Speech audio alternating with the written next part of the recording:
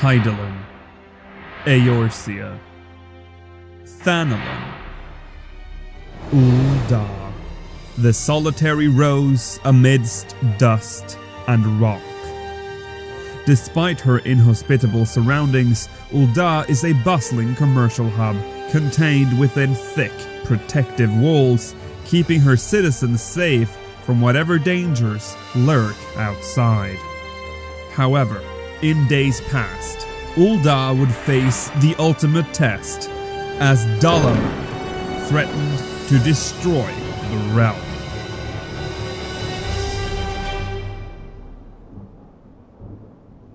The story of Ul'Dah is complicated and long. Here's a quick TLDR.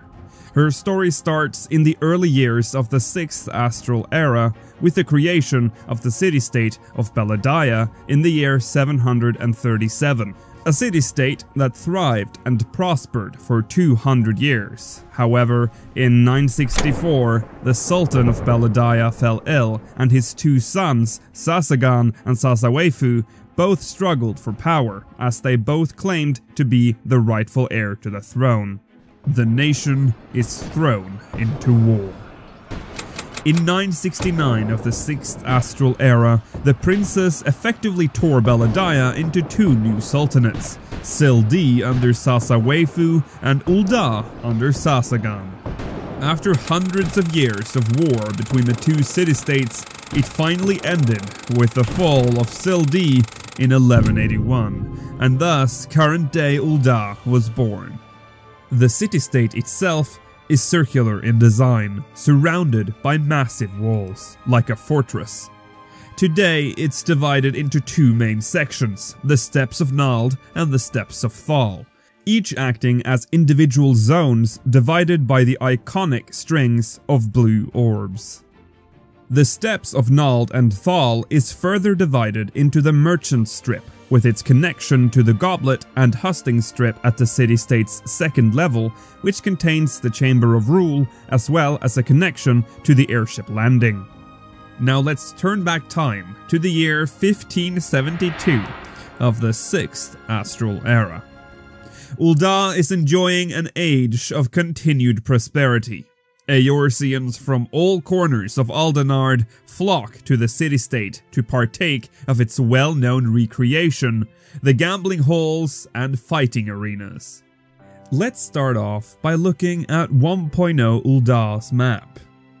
Before the fall of Dalamud, the city-state's steps did not exist. Only the actual gates of Nald and Thal existed back then, which would give name to the two new zones in A Realm Reborn based on their location on the map. So Ul'Dah was one large zone in 1.0, and the city was instead divided into the two districts, the Merchant Strip at the first floor and Hustings Strip on the second. To prevent this video from becoming too long, we're only going to focus on what we today call the Steps of Nald in this part. What better way to start off our tour than entering through the Gate of Nald? As you can see, that was not actually possible in 1.0. The Gate of Nald isn't actually open, nor is the Gate of Thal. Instead, two side gates are left open for entry, leading into long tunnels embedded in the city-state's thick walls. This particular feature was often debated during 1.0's lifetime. Of all the city-state entrances, Ul'Dah's seems the most out of place. This might all stem from a design flaw that the devs didn't catch before it was too late. It is actually very likely the main gates of Ul'Dah were supposed to be open initially, but for whatever reason, perhaps due to engine limitations that didn't show until the city-state's design was complete, they were forced to shut the gates and add the side gates as entry points. This is further evidenced by data mining, showing that the gates actually had the option of being opened, but by doing so, the other side of the gate remained unloaded and broken. Whatever the issue actually was, it was solved in A Realm Reborn by adding zone dividers. Entering through the right loading tunnel, you'd have to endure a 15 to 20 second walk through a brown, dimly lit tunnel with nothing of interest inside. At the end, you'd find the real entrance to Ul'Dah. The entrance is still visible in A Realm Reborn today, but the gate has been closed. If you peek inside though, you can still see the tunnel just as it appeared in 1.0. At first glance, there really isn't much of a difference in design. Ul'Dah looks like Ul'Dah, but once you look closer, it will become apparent that things did change between 1.0 and A Realm Reborn. First off, take note of the main street itself. It's big and, well, mostly empty. In A Realm Reborn, this was spiced up a bit more with planters and benches. This would occur all over Ul'Dah. Where you see planters with benches in A Realm Reborn, there probably wouldn't be any in 1.0. So back to where we were. After exiting the entrance gate, you'd be facing the Ruby Road Exchange. Walking up the stairs to the exchange, you can see that there are only subtle changes between the versions. Quite a few of the original stalls were removed to open the space up more, and yet again we can see decorative planters have been placed in the middle of the road to spice things up. The eastern wall is almost completely emptied out in A Realm Reborn compared to 1.0's stuffed line of stalls. Moving into the quicksand, there is little change to be seen. The quicksand and the hourglass remained the same in both versions. Only real difference being the location of NPCs, but some of those even remained in the same spot after the calamity. One feature that was present in this place though was the task board. The task board was a feature present in 1.0. This board would hang in every adventurer's guild in Eorzea and would contain basic crafting and gathering quests provided by the city-state's guilds. These quests would come in two different tiers, level 1 through 9 and level 10 through 19. The items required would change daily and you could only complete one mission per guild per day. The system was abandoned immediately after launch and never saw any future additions.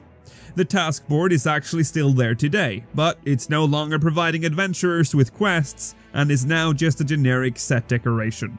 Perhaps for the better. Exiting out of the quicksand's northern exit, we're back on the main road.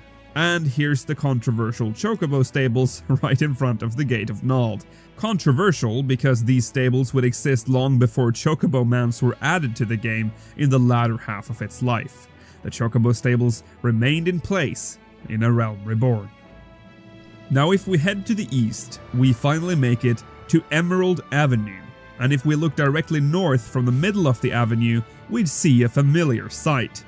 Now, it's worth noting that Ul'Dah is the only city-state whose Aetheryte Plaza remained intact and in the same place after the calamity. In 1.0, the Aetherites were modest and small, and Ul'Dah's Aetherite had a small canopy built over it. Among the Aetheryte Plaza guards, you'd find this guy. I'm sure he won't cause any trouble down the line. East of the Aetheryte Plaza, we find perhaps the biggest difference between 1.0 and A Realm Reborn's Ul'Dah. Where you'd now expect the Immortal Flames headquarters to be, you'd find the entrance to the market wards in 1.0. Granted, the same entrance would be used when the Immortal Flames were introduced later in the game's life. But there was no visual or physical headquarters for Immortal Flames within the open world Ul'Dah in 1.0. So this section of the avenue only housed generic buildings and locked doors. Interestingly, because the market wards were located this close to the Aetherite, Ul'Dah became the most popular zone in the game. This is where all the players gathered, as they didn't have to walk too far to reach the most important features of the game. The Adventurers Guild was just down the road from the Aetherite, and the market wards were right next to it, and Ul'Dah's many vendors covered most players' basic needs. This was 1.0's Limsa Lominsa. Right across the street from the Aetheryte Plaza, we find the Platinum Mirage.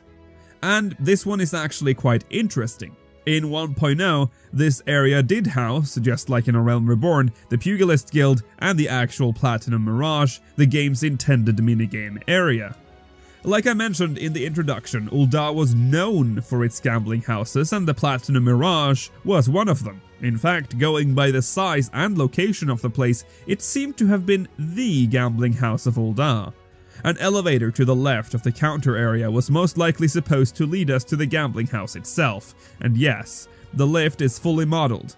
Not a big deal, as it's basically the same lift used in the Ruby Road exchange, but neat nonetheless. There's even a second floor opening, but that's where the fun ends, unfortunately. The Mirage was never implemented, and no real assets exists of the inside of the Mirage. Even back in 1.0, this was being ignored, and the clerks behind the counter in the Mirage were awkwardly tiptoeing around their intended purpose.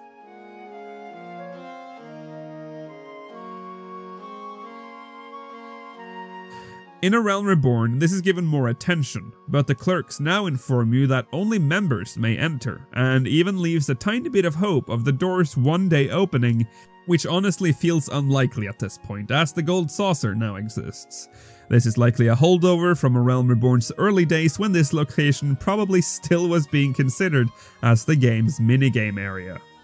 To the east of the Platinum Mirage, we'd find what was back then called Romululu's Bric-a-Brac. This was renamed and restocked as Sunsilk Tapestries. This was most likely done to limit the amount of generic shops that offered the same stuff. This was a pretty normal thing in 1.0 and is probably also why some of the stalls in the Ruby Road exchange was removed. Moving on towards what you'd expect to be the Gate of the Sultana, we find no gate. There was no way you'd be able to leave Ul'Dah through any other gates than the Gate of Nald and Thal. After the calamity, waves of refugees flooded the gates of Nald and Thal, making passage through them difficult. Ul'Dah's merchants and monetarists therefore funded the construction of a new gate in commemoration of Nanamo Ul'Namo's reign. A little further south, you'd find a store called the Rudius. This little shop would sell Disciples of War armor and weapons, run by Sagglesword. In A Realm Reborn, you'll still find the store in exactly the same place, even the original sign is preserved. It's received a bit of a facelift with a bigger, more fancy sign at the front, but it's still recognizable as the Rudius from 1.0. Down to the flower pots, signboard, armor and shields. And yes, Sagglesword is still the shopkeep. At the end of the road, we end up at Azareth Ossuary, the temple devoted to the worship of Thal, the divine arbiter of the afterlife, a location that played a key role during the Living on a Prayer questline. Initially, I was going to give a generic overview of the horrible bloom that used to occur in this place, and yes, it does look absolutely horrendous, but then I noticed this. On the fountain outside the ossuary, there's an inscription. Who cares, I hear you say. They're still there in A Realm Reborn. But no, this line, "Know both faces of Nald Thal," was actually changed in A Realm Reborn to read, "Divinity is the color of gold." I'm just going to assume the change was made to make it sound less generic and more meaningful to Ul'Dah's overall lore. This made me go back to the Quicksand's northern entrance, where you'd find a similar fountain. And although it's barely visible, like for real, did they expect us to be able to read this? There is text there, and it reads, "Greatness is depth of pocket." A phrase that was carried over in A Realm Reborn, where the phrase is way more visible and readable. And what is a good city-state without a proper theme? In 1.0, the musical theme of Ul'Dah was called The Twin Faces of Fate, and sounded like this.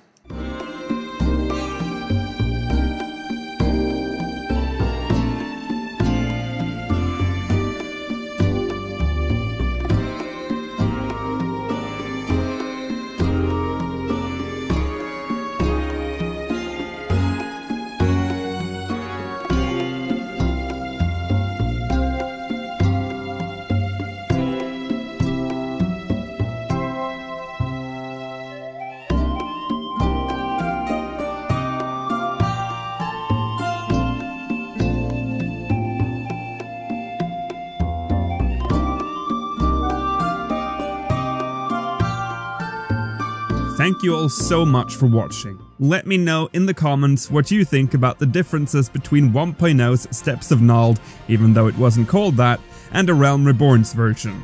Also, do let me know if there's anything I missed, or if there's anything in the Steps of Thal area you want me to look closer at in the next part, which, yeah, it's happening. The next part is going to be much longer, because there's a lot to cover there. Anyways, thank you once again for watching, and if you like what you saw, please leave a like and subscribe for more.